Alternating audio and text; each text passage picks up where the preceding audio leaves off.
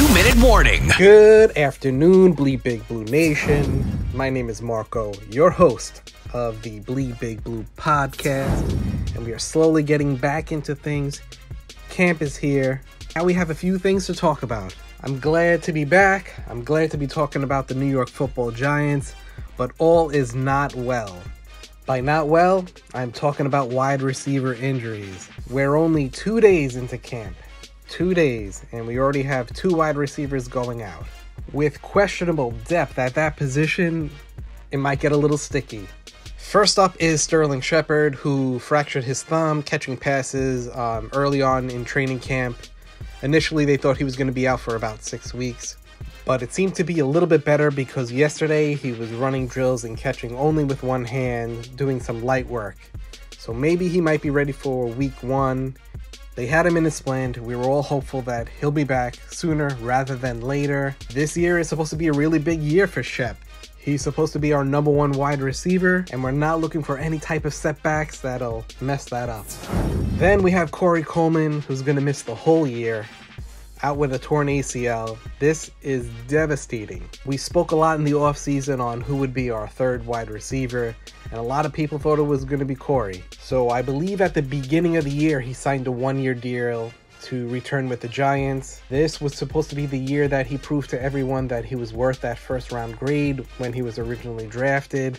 The Giants gave him a shot last year, and they were giving him a shot this year. But this injury is a tough one. So that brings into question our wide receiver depth. Currently, there are 7 wide receivers who are healthy and ready to go. We're talking Golden Tate. There's a little footnote on that. I'll get to that one.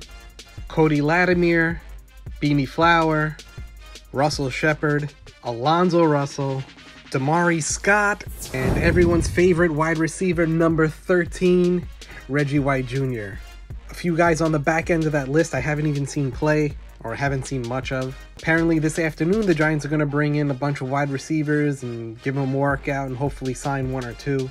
Former Panthers Gettleman pick, Calvin Benjamin, who never really found his way in the NFL, and this might be his 2nd shot or his 3rd shot, depending on how you look at things.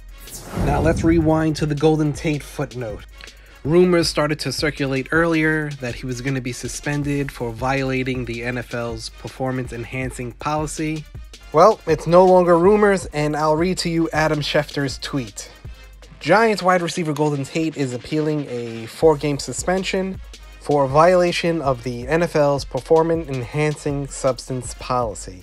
He believes he has a legitimate case, league sources tell ESPN. To wrap it up, it's ugly, very ugly. Let me know what you think down in the comments section below about the suspension, about the injury, about Shep, and our wide receiver depth. It feels good to be back. Please like and share.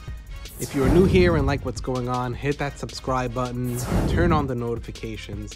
This way, when we go live or we put out a new video, you don't miss anything. If you'd like to help support the channel, there are links in the description to our merch and our other social media. So if you give a follow there or cop a shirt, let me know. I'll talk to you all later on. Peace out. There's also an update. Here we go. Golden Tate put out his statement saying that this issue is related to fertility treatments between him and his wife, and he's hoping to get it all cleared up. I'll link to that post down below as well. All right, everyone, there's that. Peace out.